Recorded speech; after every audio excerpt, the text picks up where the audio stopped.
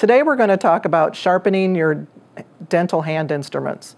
It's very important that you have a sharp instrument. It makes the procedure work much better and more efficient. Some of the materials you're going to need for sharpening your instruments is going to be a flat Arkansas stone. You will also want to have a conical stone and sharpening oil. Another thing you might want to have is an acrylic stick. If you don't have an acrylic stick, you can easily use a syringe case or something like that, but this is going to be what we use to test the sharpness of our instrument. And what we're going to do is we'll take this and we'll put our instrument on there and we'll see if it catches.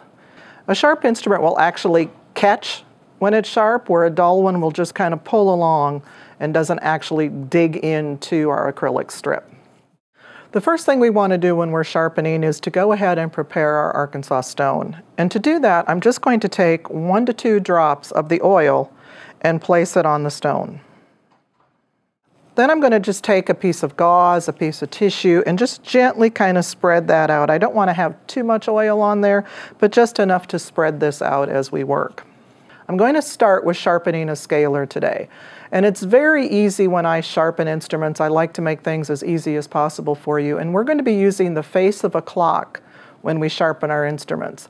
Now, to make it easier for everyone to see, I'm actually going to use these very large instruments that you can see a little bit better than we can on the tiny hand instruments. This is a scaler, and a scaler has 2 sharp edges and a very sharp tip. So when we look at the parts of our instrument, this is the working end and this is the shank. So what I want to do is have my shank at exactly 12 o'clock, straight up and down. And now for demonstration purposes, I'm going to use this very large sharpening stone, but I'm going to put my stone at approximately 1 o'clock if I'm sharpening this side, and I'm going to just go up and down in easy motion. I hold my instrument still, but I'm going to keep going up and down with my stone. I'm also going to bring it around so it gets to the point, because we want to keep the point of our scaler intact. Then when I switch, I'm going to switch hands, going to 11 o'clock with my stone. My instrument is still straight up and down at 12, and I'm just going to go up and down. Okay? So to do this on the real instrument, here is my scaler. My shank is straight up and down.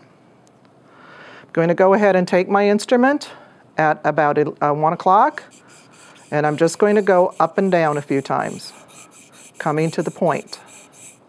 I'm going to switch again at 11 o'clock and just up and down, coming to a point. Now what I'll do is take my conical stone and I'm going to go ahead and bring that into the face of the instrument and just kind of flick off any burrs that might have been created as I was doing the sharpening of the sides. Now I need to test it to make sure it's sharp. So I'm going to go in there, and yes, I get a good bite. As I'm in there, my instrument is now sharpened. When it comes to sharpening the curettes, most practices will have what we call a universal curette. And a universal curette will actually have 2 sharp sides on the working end. Okay, so we have 2 sharp images here. So what I'm going to do is hold my instrument so that my working, or my shank, is at 12 o'clock again. I'm going to take my stone in at 1 o'clock, sharpen, and then I'm going to work it around and bring it around so I'm keeping that toe nice and rounded. I'm going to switch sides, and to make this a little easier, I'm going to have the working end pointing at myself when I do the other side. And I'll bring this up at 11 o'clock, going up and down and around and keeping that toe nice and sharp. So using an actual curette, I'm going to go ahead and have my working end, or my shank, excuse me, straight up and down. I'm going to bring my instrument at about 1 o'clock, up and down, and curving around to keep that toe nice and rounded. When I switch hands, I bring the toe pointing to me. I go to 11 o'clock, and I just kind of bring it around and keep that toe nice and smooth. Again, taking the conical stone and just working off any burrs that might have occurred. Realistically, it only takes a few seconds to sharpen your dental instruments if you keep them sharpened on a regular basis. You can sharpen them before you use them or before you autoclave them. It really doesn't matter which way you sharpen them.